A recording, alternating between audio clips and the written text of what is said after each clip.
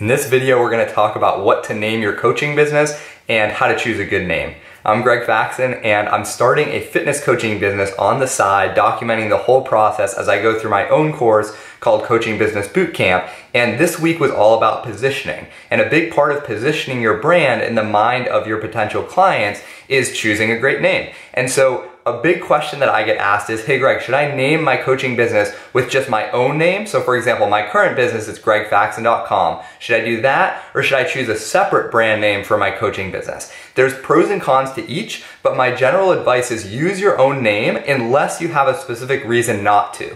What I mean by that is if your own name is long, it's hard to pronounce, it's hard to spell, or the URL isn't available, then you might not want to use your own name. Now, obviously, if the URL for your name isn't available, you could do, gregfaxoncoaching.com if gregfaxon.com wasn't available, or I could have done gregfaxon.co or gregfaxon.me. So there's lots of options to get around that, but if the general yourname.com isn't available, you might consider going with a separate brand name just to make it easier to remember and easier for people to find it. One reason why you might want to go with a separate brand name is if you want to sell your business in the future. A lot of coaches don't even think about this or consider it, but you may get to the point in your business where you get bored, you want to work on other projects, you want to partner with a bigger company that can help you expand. So if you decide to sell and it's attached to your name, then it's going to be a lot harder to sell. It's going to be less valuable because they can't take you with the business once they buy it.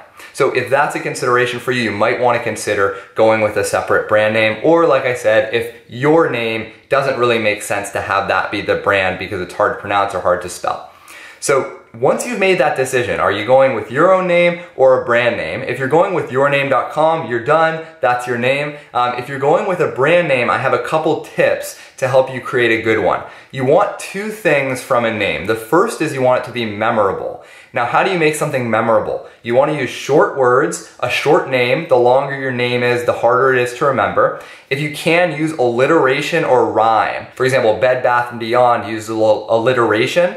Bed Bath & Beyond, it all starts with B. Or Coca-Cola uses alliteration as well, but it also uses rhyme, right? Coca-Cola. So if you can use alliteration or rhyme, that will help people remember it. And the second thing, we want it to be memorable. We also want it to be specific. Specific to what? We want it to be specific to the outcome that you provide, or how you do things differently, or who it's for. So if when I see your name, I can actually know what you do or have a sense of who you serve, then that's going to be helpful for me. Of course, a lot of tech startups have names like Ziggly or whatever, and it doesn't mean anything and it doesn't make sense. And you might be able to get away with that type of name, but you're gonna start fighting an uphill battle. So I'd much rather you base your name on who you serve or how you help them or what you do for them.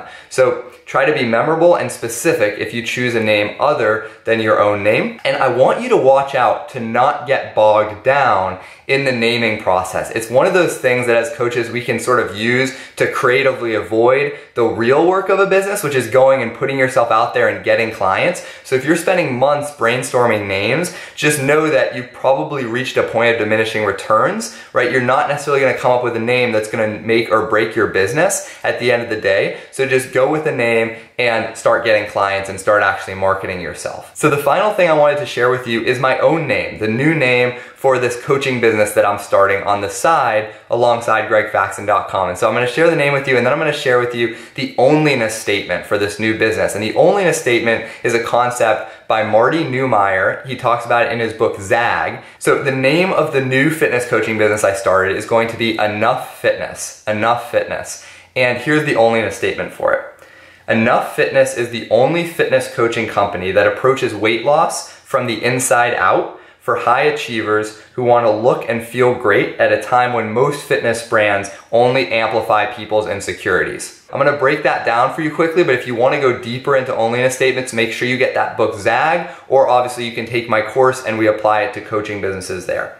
So Enough Fitness is the only fitness coaching company, that's the what does it do, that approaches weight loss from the inside out. That's the how, which is the differentiating statement. That's what makes this business different, right? A lot of fitness coaching companies work with meal plans and exercise, and that's all they do, but we go deeper, okay? For high achievers, that's who we serve, who want to look and feel great That's why, that's the customer need statement, why they invest in fitness coaching at a time when most fitness brands only amplify people's insecurities. And that's the when. That's the underlying trend that's going to fuel this brand and make it even more relevant because of its differentiator. So I hope that's helpful. I hope it's fun to hear my name and my onlyness statement, and we'll talk next week. Hey, so thank you so much for watching that video. If you've been enjoying my tips and my strategies around building a coaching business, then I want to invite you to a live event that I'm doing in September called Foster Your Roster. It's going to be in Washington, D.C., September 29th and 30th, and what's really cool is it's going to be 2 focused days, a weekend event that's going to help you figure out a game plan for the next 6 months of your marketing. So if you don't know where your next client is going to come from, if you feel like marketing has felt like a chore, or you just get overwhelmed by all the things that you could be doing, these 2 days are going to be a really condensed version of being able to create a strategy that's going to work for your personality, that's going to work for your strengths, and is going to help you create a line of paying clients and build a 6-figure coaching business. So I'm really excited for it. I would love to see you there. If you want some more details on how to sign up, go to fosteryourroster.com and you can learn more about it, and you can sign up if it is a good fit for you. Take care.